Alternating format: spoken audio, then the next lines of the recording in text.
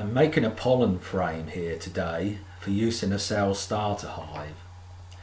I'm using a drawn brood foundation frame from a previous year, and I'm putting some pollen into the frame that I collected from my pollen collection trap, which I put on a hive several weeks earlier.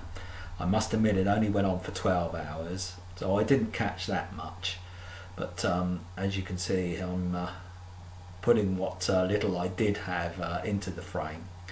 And then I subsequently went out and purchased some dried pollen mix, and which is a proprietary mix available on the internet, and I rubbed it carefully into one side of the frame, the side which will be nearest to the cell cups once it's in the starter hive.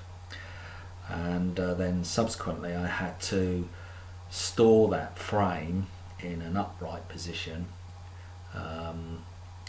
prior to the insertion into the starter hive. Quite a difficult process actually.